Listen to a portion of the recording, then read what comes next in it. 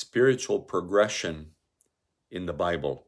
First of all, let me say that the Bible of the Old Testament was written in the period of 1,000 years. Many books, obviously, in the Old Testament, and written over a period of time of about 1,000 years.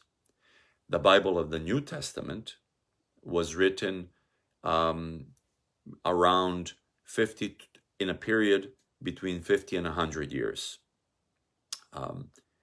Now, as far as the progression is concerned, just pay attention to the following.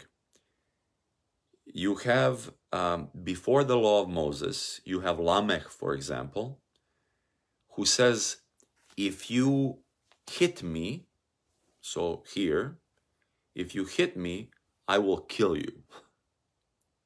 Then you have Moses that evens that out. If you hit me, I will hit you back. That's progression. It's progressing slowly.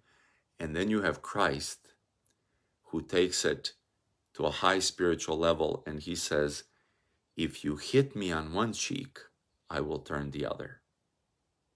Amazing.